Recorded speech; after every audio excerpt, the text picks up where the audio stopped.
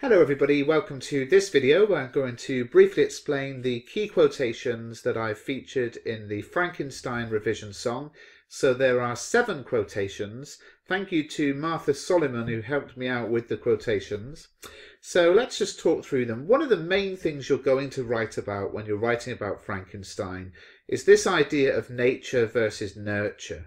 You know, are people inherently good, inherently bad, or is it the actual upbringing, the life they have that makes them good and bad? And that's something that's explored throughout the text. So I think it's really important that there are quotations that cover that sort of theme. And the first one is this amazing quotation from the creature, "I was benevolent and good, misery made me a fiend." And this is really the idea that we are all born good. This is one of Mary Shelley's themes in the text, the nature versus nurture debate, and that, you know, the circumstances we endure make us good or bad.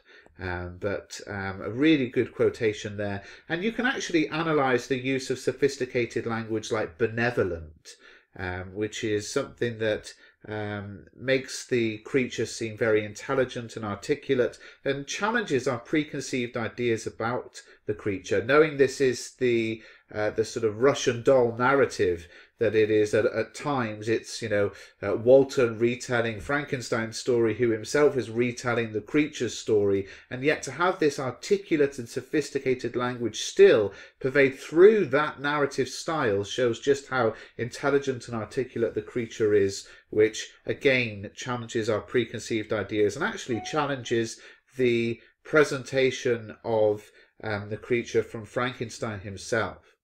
I kept my workshop of filthy creation. This is a really good quotation because up until this point in the novel, we've had Frankenstein really think that what he is doing is very, very good. But here we have such an interesting juxtaposition of language, filthy creation, the positive creation, which should be a good thing, and certainly the motives that inspired Frankenstein were supposedly good, but the realization that it's all come to cause chaos is seen in the word filthy, which is this very negative word. And what we can really talk about here is that, to begin with, Victor Frankenstein almost thought that his mission was divine. And this phrase shows us the fact that the brute reality of what he is doing has dawned on him. He's essentially, you know, conducting these horrible, gory experiments, doing something that he's later gone on to realize was totally wrong.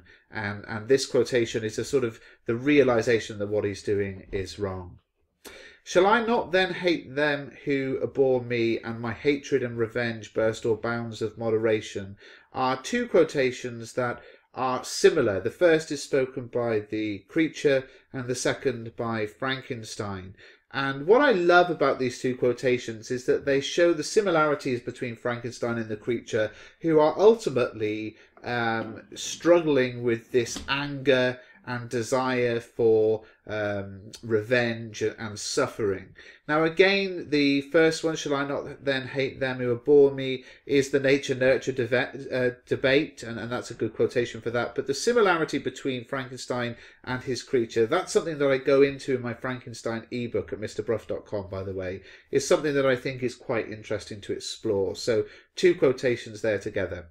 And then as I was rereading the novel recently, I was really struck by how the wording used to name the creature changes throughout the text. So in chapter 5, the climax of the novel, when Dr. Frankenstein finally brings his creation to life, the first word he uses to describe it is creature, as in creation, something created. And this has the sort of language, almost biblical language, of the creation story of Genesis.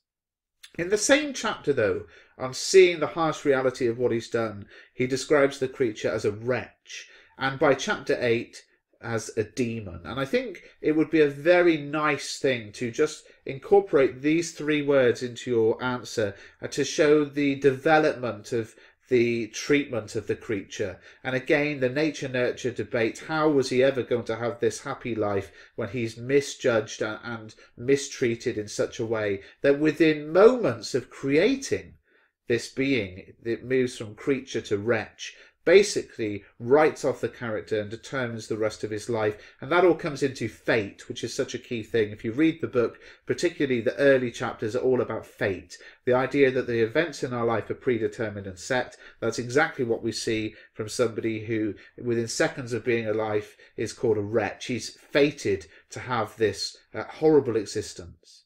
So I hope you found this video useful. I know the song is, I'm not a singer, I'm not a guitarist, I'm not a professional, but I know that it just helps to stick things in your head through music. So I hope you found that interesting, and please do subscribe to the channel.